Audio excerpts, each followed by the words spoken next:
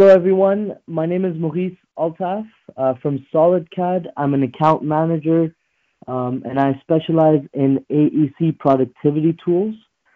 Today, we'll be talking about CTC. We've got with us Shawn Zirbes.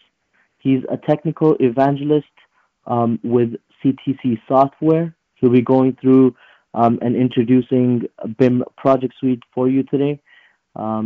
Just an overview of SolidCAD and CTC, what we have to offer and what we do. We provide training for our clients, BIM consulting, simulation and analysis. There's a lot of events that are hosted as well, and some scan to BIM services. We have 15 offices across Canada and 12 training facilities.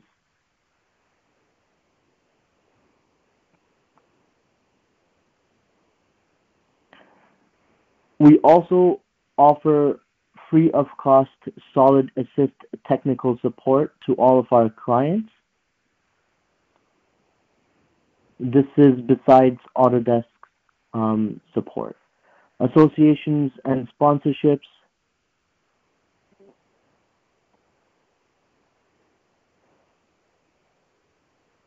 And some of our partner products. We are an Autodesk authorized reseller. Today we'll be focusing on CTC. We partnered with CTC in 2018, and we've had a great relationship, and we're growing well with CTC. Today we'll be talking about BIM Project Suite. Shawn, if you want to take it from here. Thank you, Muhiz. Well, as Muhiz mentioned, we're going to be talking about the BIM Project Suite today. We're going to go over a pretty comprehensive introduction on this suite.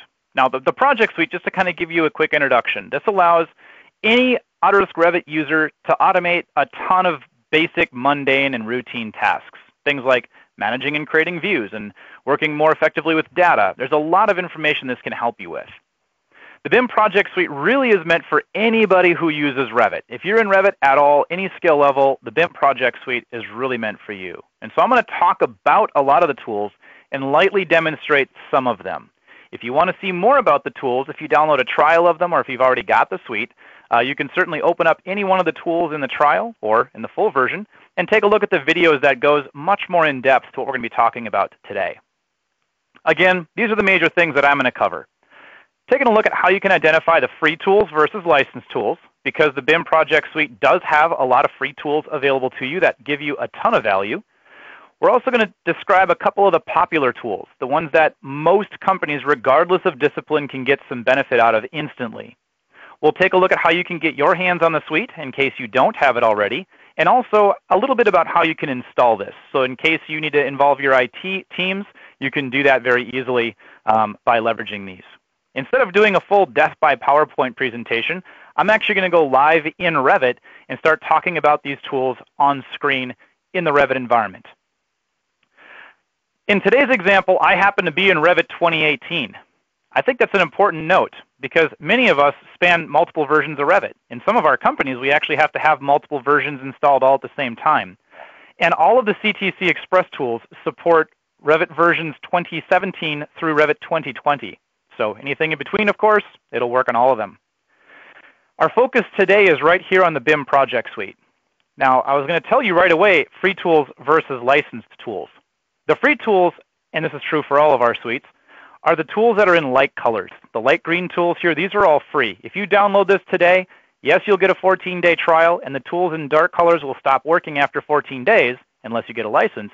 But these light-colored green tools, they'll work forever. So there's no reason really not to get this suite because there's a lot of power even in those free tools.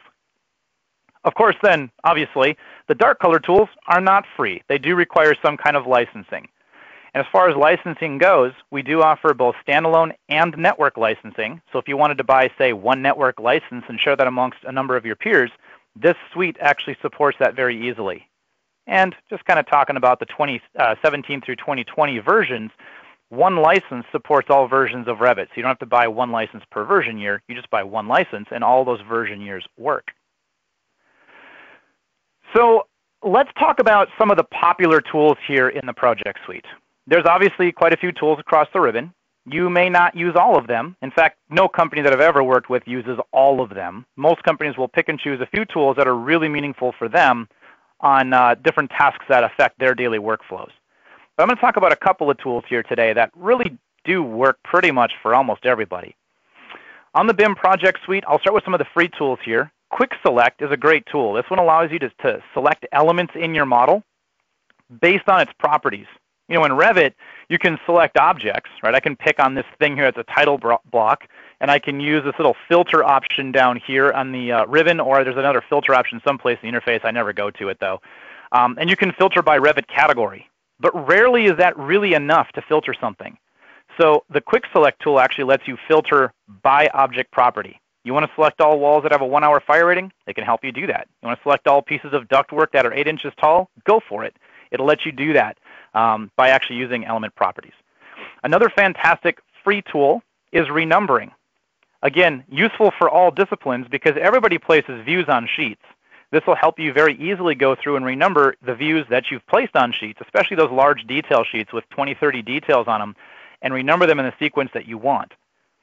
If you're working in an architectural environment, this also helps you do things like renumbering rooms, doors based on rooms, structurally, grid lines that lets you renumber those.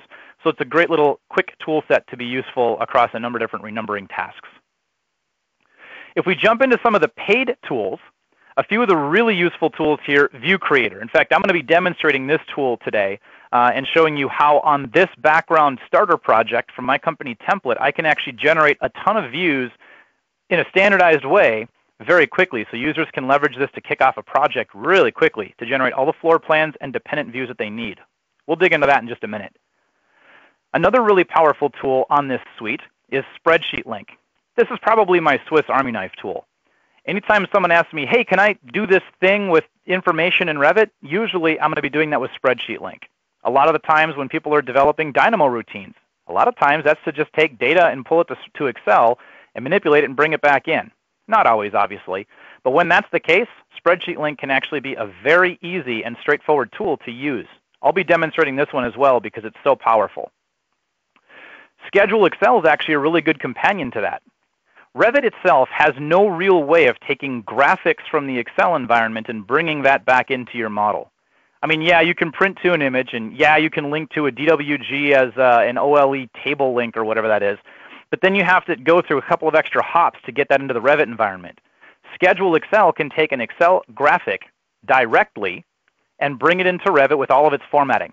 Background cell infills, conditional formats, cell borders, merge cells, all that can come in through Schedule Excel very easily. So your abbreviations, legends, and other things, you can use that. In fact, I'm going to pair Spreadsheet Link and Schedule Excel later on today in one of the little demonstrations and workflows that I can show you.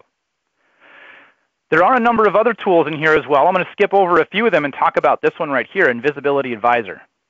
Almost every company I've ever walked into and talked to about issues with Revit, it's when users are having elements invisible in their views and they can't figure out why they can't see them. They've gone through the standard, 2 or 3 or 5 checklist items that they know to look for, and they still can't figure out why that object's not showing. Invisibility Advisor knows about all 58 reasons why something can be hidden in Revit and helps you resolve it. In most cases, it'll just fix it. In some cases, it'll bring you to where that control happens to be. And in all cases, it'll just help you understand better why things are not visible. In most cases, users can leverage this to go from like a 30 or 40-minute invisibility resolution process down to like less than 5 minutes. Huge time saver. If we have time today, I'll definitely dig in and talk about this tool. And then there's one more tool that's kind of architectural in focus, but I want to mention this because it's brand new. In case you haven't seen in case you have seen the project suite in the past, this tool is brand new and it might be meaningful for you now as well. This is the Occupant Flow Analyzer. Many of you may have seen the Path tool that exists in Revit 2020. There's a couple problems with that tool. It only works on a single floor. It's only one point to one other point, and it only works in Revit 2020. Well, the Occupant Flow Analyzer, as you can see, I'm in Revit 2018, and with all of our tools, they work all the way as far back as 2017. This does understand multiple floors of buildings, and it can do full egress analysis from all of your rooms to points of egress if you want. And it can also help do things like figuring out occupancy and doing point-to-point analysis if you want, and drawing the paths actually as well, schedule-capable paths. So it's a powerful tool if you're in the architectural space and you actually have to do some egress planning. All right. There's obviously a lot of other tools. Model Compare is powerful. It allows you the ability to take a snapshot of a model at different points in time and then compare them together to figure out what exactly has changed. A lot of my contractors and consulting engineers like leveraging this when they receive architectural models, so they can figure out exactly what the differences are from the previous iteration of the model to the current iteration. There's other tools like Parameter Jammer, the ability to download external content from outside your firm and very easily have end users make it work with your schedules. It's not designed to be a super powerful tool. It's just designed to help with efficiency. Instead of a user needing to go in and try and figure out, what shared parameters are needed or involving a BIM manager and spending a half hour to an hour of time, in a matter of about 5 minutes, they can pick the element, the schedule that it's supposed to work with, and have this tool help them resolve it by pushing the right parameters into that family. A lot of different tools. Room data sheets, right? I'm just talking about these tools, quick overviews, because some of these are just incredibly powerful and save tons of time.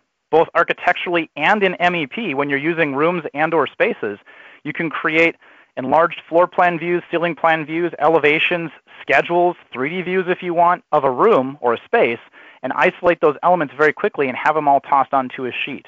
If you've got multiple electrical closets running up a building, this tool can help you build specific detail sheets for those. If you've got a ton of patient rooms in an architectural project, this tool can help you get all those patient room data sheets set up. This can be a fantastic tool set to really save a lot of time in view and sheet creation for things that are room and space specific. And I can go on and on about all these. But you know what? I think you probably want me to dig in and start showing some of these tools directly. I'm going to start with View Creator. I'm going to start with this tool because I have a starter project opened up and I have no floor plan views. Yeah, I do have a bunch of elevations. I've gone through and actually created a series of elevations here, but you can tell probably from the datum symbols that there are no floor plans associated with any of them. They're all black, meaning that there's no floor plan associations. I have a 7-level building, a lower level underground, and then 6 levels above grade plus a roof, so 8 total levels, and I need to create all the floor plans for things like, and I'm going to use an architectural example, but like finished plans, life safety plans, general floor plans. Maybe this is an existing building, so I want to do some existing and demo plans. And probably, depending on my building layout, I might need some enlarged floor plans. And so we're going to quickly go through View Creator and have this tool help us generate well over 300 floor plan views here in a matter of minutes while I'm talking. So I'm going to click on View Creator. I have a lot of functionality in here, but I'm going to highlight just 2 things: floor plan and ceiling plan creation, and dependent view creation. Obviously, there's a lot of other tabs for you to investigate, and I encourage you to take a look at the videos in this tool. If you download a trial or have this tool yourself already, take a look at those videos. On the plan and ceiling area here, I've already set up my levels, and I already have some abbreviations configured. I also already have in my template all the view templates that I want to work with. My list is rather short. You probably will want more. Maybe you've already got more. But this list is entirely customized by how many view templates you have that are related to floor plans, structural plans, or area plans. And then over here in my phasing area, I've also got all the phases that currently exist in my project. And what I'm going to do is use a combination of those 3 things to build up all the floor plan views that I need down here for my overall plans. I'm simply going to start checking some boxes here. I want plans for all of my levels. I want life safety, demo plans, finished plans, general, presentation plans, maybe even some working plans, all for the new construction right here. And when I add those to my list below, it starts to build me up a list of all those views. I also have the ability to go in there with existing plans and tell it that maybe I want to, not do a demo plan for those, but I want to have all these existing working plans and general plans and maybe, existing code plan even for life safety. Whatever you want. I'm going to have it generate all these views, and it just built me up a list, in this case with the suffix of existing, for those that are going to be associated with that existing phase, and I can tell it to create the views. This will take it a second because it's going to run through, well, only a second, I guess. It just generated for me 88 floor plan views. And because of how I have my view templates configured, if you look over here in the project browser, you'll see that I've got different floor plan groupings already set up. coincidentally, they kind of match pretty closely with my view template names. You may also notice that I've got existing up here as a phase setting. If I close View Creator and expand that out, I have similar floor plan groupings here. And I have all of those different types of plans all set up with existing suffixes. In Revit natively, if you were to go manually create these, you'd be building floor plans, but it only builds them for the latest phase. You have to then go back and reassociate phase.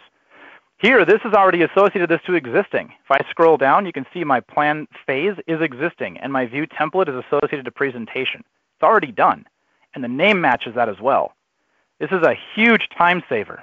General plans all done throughout my entire building with a standardized naming convention. My finished plans, my demo plans, code plans, everything's all done.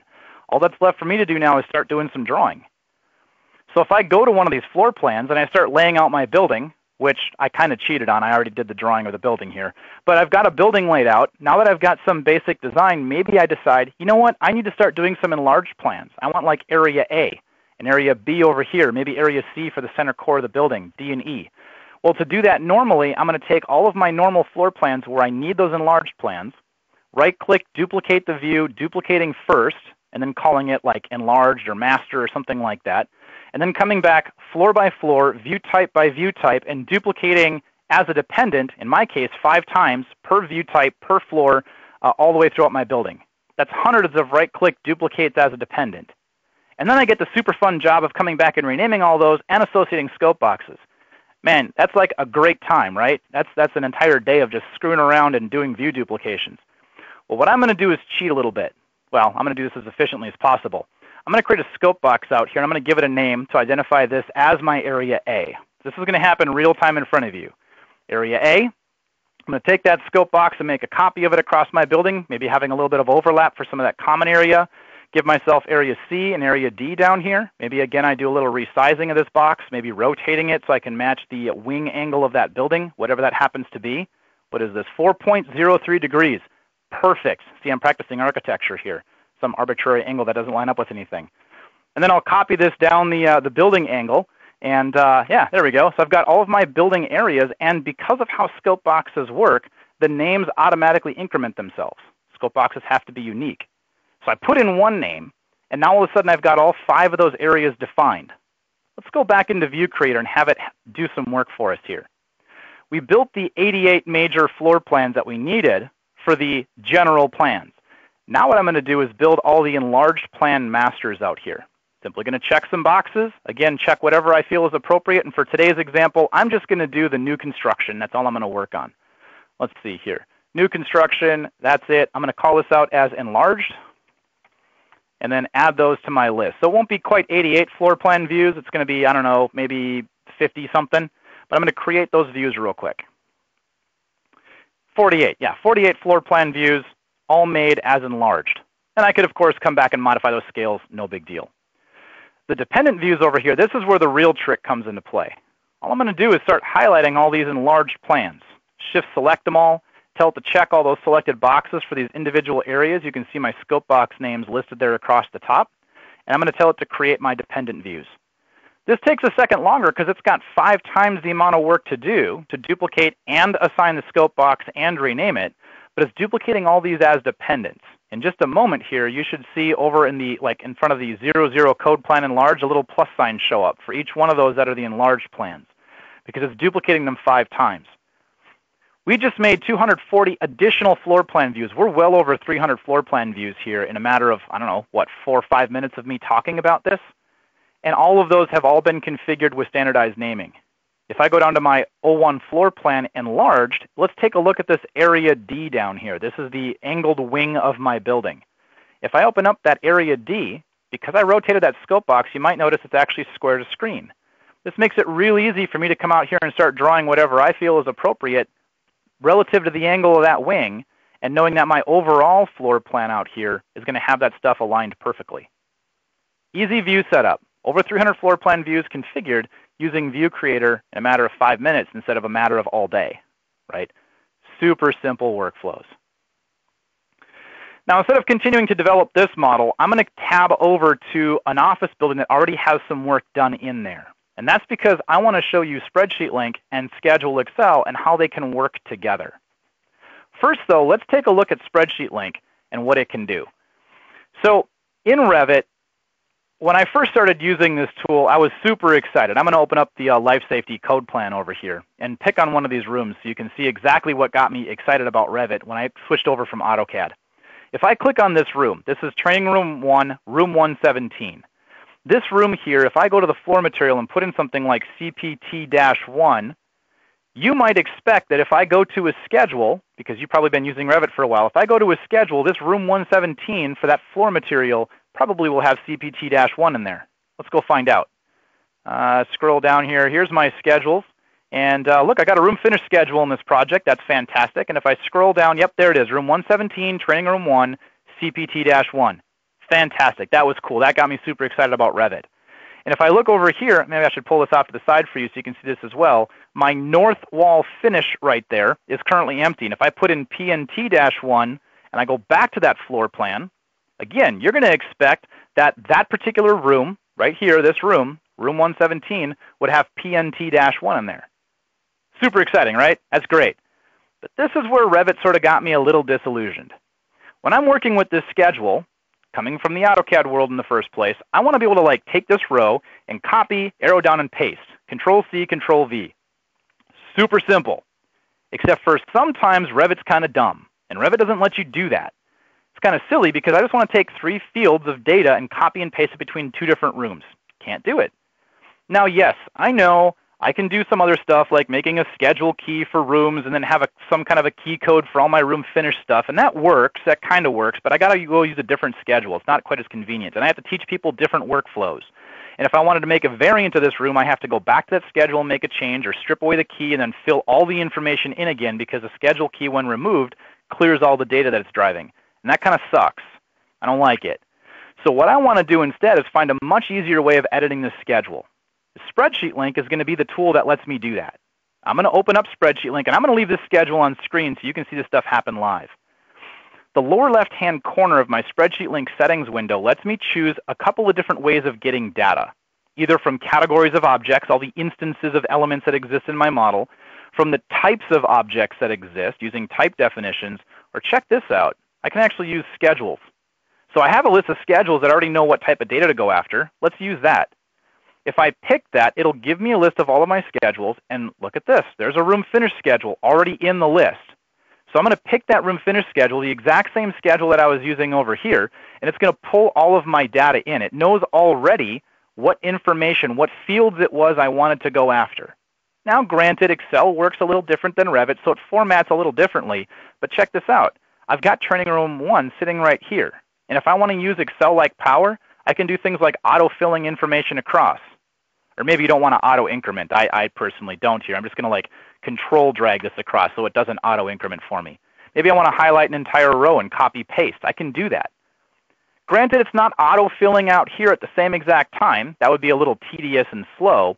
But what I get to do is, work with this information myself and auto-fill as much information as I want or copy-paste and do some data entry. Maybe I even want to take this and save it out as an Excel spreadsheet someplace on my computer, hand this off to some other team member who maybe doesn't feel comfortable in Revit, or maybe I don't want them in Revit. But I can give this off to them in Excel and let them work on it. And when they're done, I can simply open it back up or take my data that I've edited directly and apply this right back to my model. So this fills out all that exact same information here. In this case, I filled out 21 rooms worth of data by using simple Excel-based controls. You might be asking yourself, hey, Shawn, that's cool, but can I also do things like formulas? Yeah, actually you can. You have the full power of Excel at your fingertips. Anything you can do in Excel, Spreadsheet Link can do with you and for you as well. So let's take a look at an example where maybe I would want to use the power of Excel because maybe Revit can't do what I want. Here's a really good example, again, sticking with the room. And this also works great for those of you in the MEP space. If you pick on a space, or in the case of architecture, a room, Revit has this parameter called occupancy, which is text, and it's dumb. Now, I've made my own because I want to use it for other things, and down here I've got this set up as a number property, but still, it's dumb. Yeah, I can link it to a global parameter, but that global parameter can't reference itself. I can't have that global parameter talk to my own area and talk to another parameter and do some basic maths like area divided by area per person, rounded up to the nearest whole person, and give me some value here. You can't do that in Revit. It's kind of silly, but you can't. I wish I could. Now, if this was a door, a loadable family, yeah, I could do that kind of thing. But with a door, for example, I can't have the door understand what wall it's in and pull the wall's fire rating across and do something with that data. But you know what can do that? In both cases, I can leverage Spreadsheet Link to handle that kind of intelligence for me. I'm going to pan this down into the side a little bit so you'll see this happen more or less live. But I'm going to do a basic setup of this real quick, and then I'm going to do something that's a bit more advanced, and then we'll tie into the Schedule Excel side. With Spreadsheet Link, what I'm going to do is grab rooms myself manually. I'm just going to go in here and grab the category of rooms. Last time I used schedules as a source. This time I'm just going to directly pick the room and pull it across. And it's going to take it a second to scan all the rooms and give me all the data values that I want to work with. This now becomes a whole lot like putting together a normal Revit schedule. Maybe I want to grab the level. You can see all the levels showing up out here. I want to grab area. There's area. There's my area per person CTC parameter. Let's see, what else did I have? Occupancy, my CTC occupancy parameter. I'm just pulling fields across. And then just like Excel, if I wanted to do something here, I can type in whatever I want, just type in some garbage, or I can go in here and do a formula like equals 1 plus 1. I can do whatever Excel type work I want to do. Yeah, but Shawn, 1 plus 1 is silly. You want to take area divided by area per person. Absolutely I do. Equals this divided by this. Except for because Revit has units of measure associated to it like square meters or square feet, I have to find a way to strip that away. And yeah, I can write some kind of a formula that says trim off the right 3 characters or whatever, but that's a little more complicated than I want to dig into. In fact, a lot of people need to use this, so we've built into the settings window the ability to hide the unit symbol coming out of Revit, so it'll give me the raw value. This is especially important if you're dealing with something that includes things like feet and inches. Maybe I've got perimeter here. I know a lot of Canada uses, metric measurements for millimeters, but there are still a lot of projects that leverage feet and inches. And if that's the case, and you're trying to trim this down and do some maths against a distance, that can be a little tricky. Well, with the hide unit symbol feature here, when I check that box, it's going to run through and strip the square feet away and put square feet up here on the top. It does the same thing for that feet and inches mark. It gives me decimal feet in this case, or decimal, meters or whatever, and I'm now able to do proper math against these different values. Well, I'm going to remove perimeter. I don't need that in this case. Just going to, pick my rooms here, remove perimeter. There we go, that's gone. Let's go back and do something here. Equals this divided by this. Okay, simple, something simple. And I can autofill this myself, but you know what? I'm lazy, or what we also like to call efficient. I'm going to check the box here for calculated right next to occupancy so it knows whatever formula I put in the topmost cell, it auto-propagates that down for all the other cells. For as many rooms or doors or whatever it is I have, it'll take care of this for me and stops at the end. Huge time saver, because now I can write repeatable workflows that end users can leverage. Maybe I want to do things like round up to the nearest whole person. Right? Round up, do some maths, round to 0 decimal places, call it good. That happens, propagates all the way down. Maybe I have to handle things like rooms that are not occupiable. That's an error in this case. I can do an if-error statement. Whatever Excel controls you can leverage here. Instead of me building this up, though, I want to show you something else you can do. Like I said, you can save your settings, and you can also do what's called an advanced save. In this tool, if I do an advanced save, I can have this know how to pre-open up an already existing Excel workbook. You know what's important about that? I'm not just doing occupancies here because it's fun, because I want to show some numbers. I'm doing occupancies because I have to figure out egress loading on doors. I want to figure out how many water closets and drinking fountains and lavs I need on a floor-by-floor basis or a smoke room-by-smoke room basis. So I can go through and write some rules and write some additional tabs in an Excel workbook that do things that Revit itself cannot do. And then later, I can call those settings up. So I'm going to load some settings from an outside file here. Let's go find some settings. Let's see here. Revit Express tool settings. I've got Spreadsheet Link. Here we go. Room calculations. And I've got this little collection of stuff here. Notice how I've got all these extra tabs. Water closet, method 1, 2, 3, urinals, labs, all these different highly formatted Excel spreadsheets. All of them are looking at this Rooms tab. It's currently blank. What I'm going to do is overwrite that Rooms tab with information coming out of my project right now. My formula might look a little different. It's basically doing the same thing except for it's rounding down instead of rounding up, and it's handling situations where there are no occupiable numbers put in that room. And it's also rounding down to the nearest whole person unless it's less than 1, then it rounds up to 1. But you can write whatever logic you feel is appropriate. Once I do this, I can apply this active worksheet back to my model. And if you watch what's going on out here in these room tags, when I apply this active worksheet, it'll fill all those rooms information out. An end user could have gone through and opened up this, loaded some settings, and applied this back in a matter of less than 60 seconds. And this has already done all the occupancy validation for their entire set of rooms in their model. In my case, 96 rooms. 58 were unoccupiable. But at the same time, I've now gone through and based on my rule sets, figured out for different counties, cities, provinces, whatever, figured out what the different water closet requirements are for that building, what the different urinal or lav requirements or drinking fountain or parking spaces or whatever you want. This is all figured out. But now maybe this is something that I want to bring graphically back into Revit.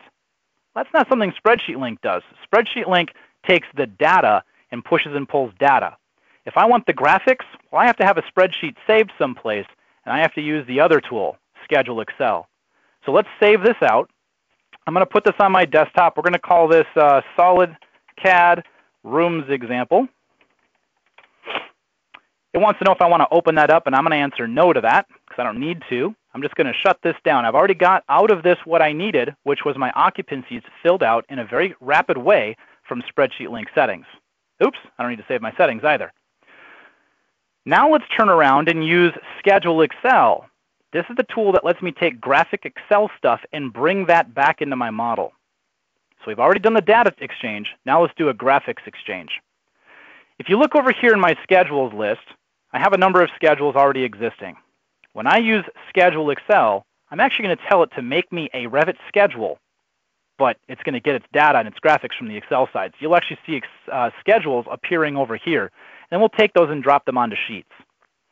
When I open up Schedule Excel, I'm going to add a reference to that spreadsheet that I just saved out to my desktop right there, SolidCAD Rooms Example. With that SolidCAD Rooms Example, I'm going to bring in multiple worksheets because I don't want to have to do each one of these one by one. I'm going to be a little bit more efficient than that. There's a couple of tabs that I know I don't need, but I do want all these different methods of calculation so I can pick and choose what I need for my project, and I want this to build me a Revit schedule view. So I'm going to click OK. Now what's happening, if you watch carefully down in the schedules list, you'll actually start seeing those schedules appearing. And for each one of those 10 tabs that I told it to bring in, it's going to give me a Revit schedule. Each one of them populates. You have some settings as to what this prefix is with. In my case, I have it prefixed as Z-link, so I know it's coming from some kind of an outside link. It puts it at the end of my schedules list, and then it gives me the individual tab names coming from Excel. Fantastic feature of this tool. If users modify that spreadsheet in any way, this is told to auto-update. So just like DWG's links can update and Revit model links can update when you open up your model, this tool will do the exact same thing.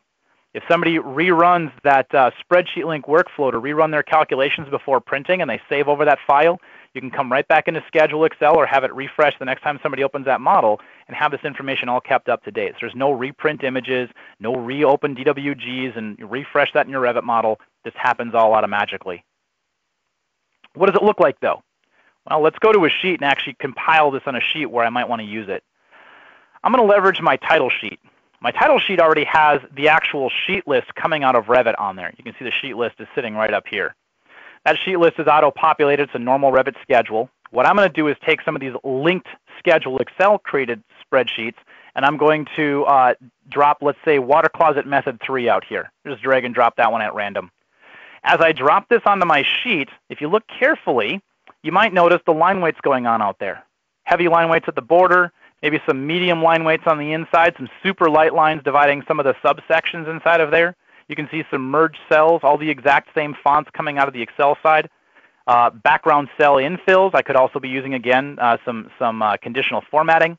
And this thing works and lays out just like a normal Revit schedule would. If I drag this up to the top here, you'll notice that it tries to align with the top of the sheet list schedule.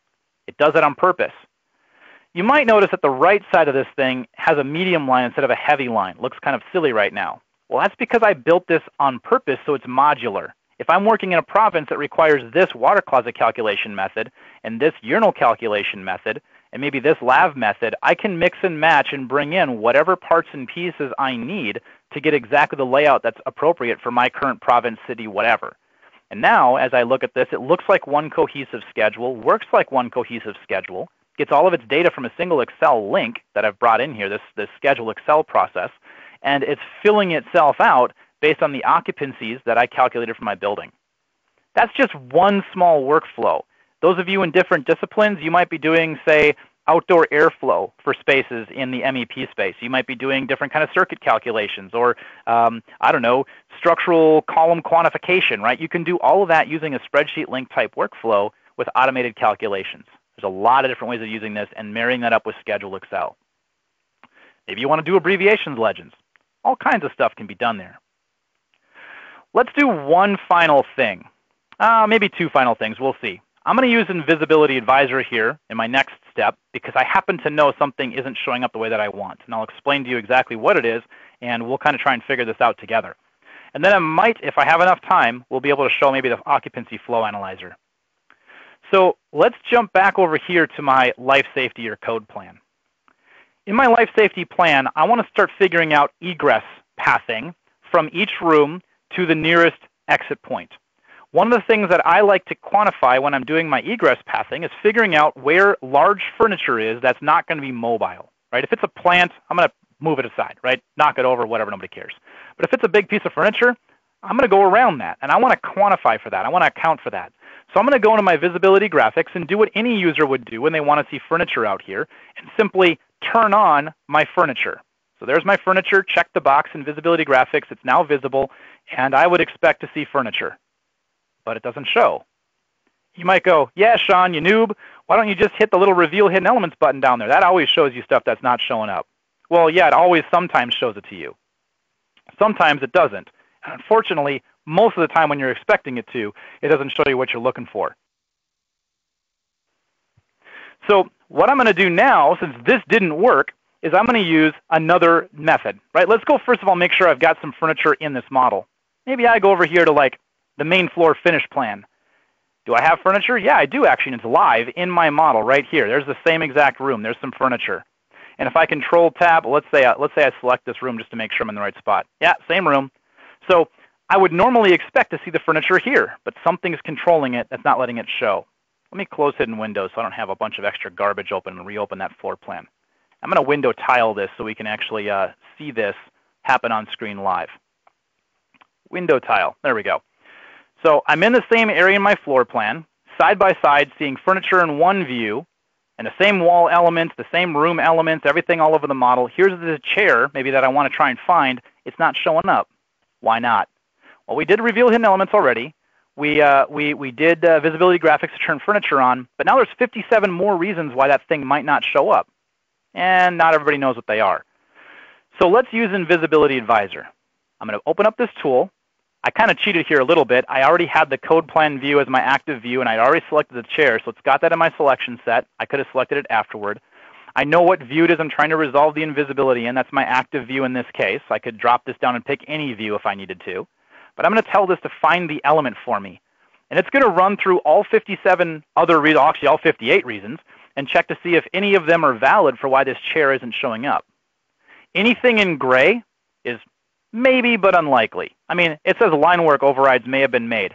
Well, probably not, because it's a full chair symbol, probably doesn't have line work done to it. So I'm going to ignore that one for right now.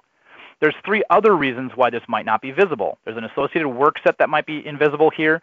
The view range has been set to maybe obscure or hide this element, and there's also some view filters set in this view. So apparently somebody really didn't want to see that chair. What I'm going to do is first of all show you manually where this is so you can see what the change is, but then I'm going to show you in Invisibility Advisor how this actually controls it. If I go Visibility Graphics manually, knowing now that these are the 3 things, I could manually go work sets and make this resolution to change finishes, furnishings, and equipment to not be hidden. I could do that myself. I could also take a look at, say, view ranges over here. And for my view ranges, make that change myself. Maybe in this case, it's the bottom of view that might be obscuring this object. I don't know. But there's a view filter as well. Well, that's back over here in the visibility graphics. So if I went to view filters, there's a filter set. That's all well and good, but not everybody knows what these different things mean. Maybe what I want to do is just blindly have this fix that problem. I'm going to click Fix here and see what happens. This might give me a warning, and you can disable that if you want to, but this is going to warn me that it's going to maybe affect other things. But when I click Fix, it actually reached into my filter, my work sets, and changed that setting for me. Made it back to the global setting. That saves me from digging around and trying to figure out where that is. If I do the same thing for view range, I can just click Fix, and it'll try to do its best to make that work out. I personally don't always blindly just click Fix. That takes a lot of trust, especially in this case where sometimes that chair might be elevated on top of a finished floor, and now it gives me some screwy like bottom and view depth option. I probably wouldn't want that. I'm going to leave it as it is for now just to kind of show you that it's probably fixing it for you. You also can choose not to just blindly trust that. You can click Show. When I click Show, what it'll try to do is bring me to the exact place in the interface where that control is. It'll open up Visibility Graphics, and it brings me to the Filters tab. And now I can look through here and go, oh yeah, the furniture control is what's actually modifying that property. I can turn that on, or maybe I want to make it halftone or do whatever, right? But I can start controlling things that might make that furniture now visible. So this Invisibility Advisor very simply takes me through a little wizard that as an end user, I might not know all the reasons, but it tells me all the reasons to make this thing show up. And if I'm halfway through this manually fixing some things, I can click check again whenever I want. And as I do that, it'll rerun the full check and see if those things have been resolved. So if I'm manually changing view range, like if I went over here to view range and said, oh yeah, let's make this 0, right? Or 0 right here. If I'm doing that myself and I want to know, did it actually fix it? When I hit check again, it'll rerun the full check, and then it'll let me know if something was actually controlled or not controlled, if it's been resolved or not, right?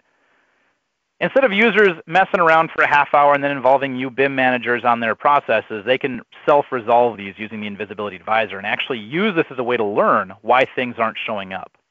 Fantastic tool. Okay, I think I've got enough time to show this last tool here. I want to talk about the Occupant Flow Analyzer just a little bit. This is a very deep tool, so we can't go super in-depth with this. But what I do want to explain is that on this model, I've got occupancies set, as you already saw. I calculated that using the spreadsheet link workflow. I could use the Occupancy Flow Analyzer to actually calculate my occupancies as well. And if you've got rules for different load calculations and different smoke zones and different ways that you want to round or not round or whatever, you can run those calculations on the Occupant Load Calcs tab. What I'm going to do, though, is work primarily with the path settings to understand where paths can go and also where they can't. In this case, I've set up some impassable objects. The full categories of casework and furniture systems, and walls are all set to be impassable objects. So this tool will intentionally avoid those types of components. Over here, I have one specific element, this generic model. I think it's actually maybe even an in-place family. It's up here in the top of my project. It's a plotter that sits in this back corridor. I want this to be avoided as well so people can't run through it. They have to go around it, and it gets calculated with any offsets that we're leveraging. I also have some rules set down here that say what the target flow loads can be. In my case, all my targets, the place where people are going to go, are exterior doors. And so with those exterior doors, I'm going to figure out my flow load based on my local codes, saying I have 0.0125 of a foot, or whatever unit of measure it is, per whatever the property is of that component. So I'm going to use the width of the door and do some basic maths using 0.0125, the width divided by that number, to figure out what the exact number of occupants are that can egress this door in an emergency. If I have something like a double door, it might be a greater number. But this tool is going to help me with whatever that rule set is based on my local codes to figure out what egress positions or numbers are actually valid. And then as the output over here, I have this tool to calculate all paths. So every single possible path. In this case, I've got 25 people in this training room, 25 individual nodes, one from the furthest point and 24 from any other random point that it picks in this room, will be picked to egress out through this door and then out to whatever the closest exit is, whether it's this exit here or this exit over here. Same thing for this one. If I wanted to do just each longest path for each space, it could do that. So each room, it'll take the longest path and have 25 people run along that path out that door to whatever the closest exit is. Or I can do longest path for the entire selection, which would be for each individual egress point, there's one longest path. And in all cases, it's going to give me a report based on all those things. If I do all paths, I'm going to do this just for this one floor for you today. This can actually calculate everything for my building, for this one floor of this building. Now, on my critical occupant paths here, I've already selected my egress points. There's 5 exit points on this building, 1 on a floor we can't see and 4 on the level that we can see here. And I'm going to tell this for all spatial elements. Actually, let's do all spatial elements on my level, just level 1 here. I want this to find my paths. When I click Find Paths, it's going to run through and build an egress mesh out of this building. It's going to figure out all the numbers of occupancy that I've told it to use as values, in this case my occupancy CTC parameter, figure out the closest doors to each of the room's exit points, and then draw me paths for each of these rooms. In this case, all people in each of the rooms. This takes it a few seconds here. It's got 7 total steps that it goes through, and it tells you what each step is. When it's all done with this, it'll ultimately give me a little report at the end that I can copy to clipboard and then drop into an Excel spreadsheet if I want, and perhaps present that back to my model using Schedule Excel. But this gives me, in this case, a report saying that these 2 doors here had 0 people going to them. The total load of each of those doors was 240. So no people, no distance. There's other doors here that had an occupancy load of 480, and 88 people are going that direction. In fact, I believe that's this door right here. This one at the exterior. Critical distance for that 93 feet, 3 and 15/16 of an inch. That's the longest distance to get to that door. If I'd calculated the entire building, I might get some different numbers here, and I'm going to probably get longer critical distances for those that are egressing from other floors. But this goes through and gives me all the information that I could hope to have. And again, I could save this as an Excel spreadsheet and then use some way of bringing that into my model if I cared about presenting this on a code sheet. But ultimately, each one of those egress points or egress paths out here, they all have each of their nodes specified. There's going to be 26 nodes in this room, 25 in this room. Each one of them has a load count. So if I was to tab into this node right here, this will tell me that there's 25 occupants converging on that point to get out this door. And as I go around this corner down here, there's 52 total occupants going from the lounge, those 2 rooms, all going through that point to get out these doors down here at the bottom. That full path is an element that's actually a 3D model. You can schedule this component if you want to. In fact, you can even tag individual nodes in Revit. All these points are all available for each of these different egress zones in the building. If I had other impassable objects that were there for like smoke compartments or emergency doors that lock themselves closed, I could account for those and count those as impassable elements, and this would recalculate egress through the building.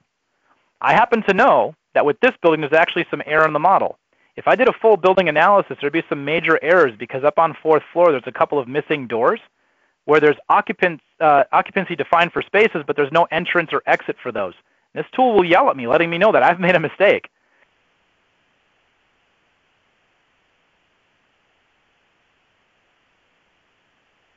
Here to allow everybody out in the case of an emergency. And so I either have to redesign part of the building or change different accesses or give more, better access to this stair over here or whatever so that people can actually get out safely. But this tool can help you analyze that very quickly without having to do manual analysis live inside of Revit. All right, we've covered a lot of tools. We talked in depth about View Creator Spreadsheet Links, Schedule Excel, Invisibility Advisor, and Occupant Flow Analyzer. Those 5 tools are some fantastic tools. 4 of them can be used by pretty much any discipline out there. We also kind of talked about a number of other tools. We didn't go in depth, but we talked about a lot of other tools here in the project suite. I strongly suggest y'all go out and try and get this suite if you don't already have it and work with it yourself. You might ask, well, Shawn, how can I get my hands on this suite? Well, this is what you can do. If you go up to the solidcad.ca website, you go to their products page, inside of their partner projects, you'll find our software right here, CTC software. And when you click on that, right near the top of that page, once that loads, on their products page, the first tool actually is the BIM Project Suite, the suite we were talking about today. And you can either get a free trial of it, or if you're so compelled, you could buy it right now and get this in your firm and start using this live on your projects, saving yourself a ton of time. Fantastic tool set there. Shawn? I do want to mention something. You go ahead, Mohiz. Sorry to cut you off there. We do have a question from Ryan Bradley. Yes, what's the question? It says, he's asking, are you able to use occupancy flow analyzer to calculate distances to nearest fire extinguishers, fire valves, and hoses? Sure. What I would do with that, if I was inside this occupancy flow analyzer, instead of targeting the doors as critical paths, what I would do is I would target those different elements that you want to check distances to. So I could check from every room in my model, for every person, for every room in every space, distances to things like the fire extinguishers or fire hoses. If those were my target elements, that's what it would go to. You can absolutely target them instead of doors. 100% yes. I hadn't thought about using it that way. That's kind of clever. I like it. Yeah, this can be used for that as well. Because it's any occupant flow, not just egress analysis, but analysis to how do I get to certain elements, and it can auto-target that for you. All right. I was going to mention here real quickly about the installation. I think I already talked about this a little earlier, where you can get this from Revit 2017 through 2020. The tool that you want to download actually is 2020, the latest version of this. 2020 automatically installs on all of the different versions. I think that maybe I got to talk to SolidCAD and get them to update their site real quick here. But the actual download for this free trial should be bringing you to the latest and greatest download, which is 2020, and it will auto-install on top of all of the different supported versions of Revit. If they're installed or not, it'll let it actually be there. In fact, if you don't have 2020 installed yet, Revit 2020, this will put the files that you need there, and when Revit 2020 does get installed on your computer, our CTC Express tools will just magically show up there on the ribbon, ready for you to be able to use it. So, it makes it super simple for IT as well. In fact, IT can silently roll these tools out if they want to. They don't even have to manually go desk by desk and do a sneaker configuration. They can just push this via Active Directory and have it install these tools silently.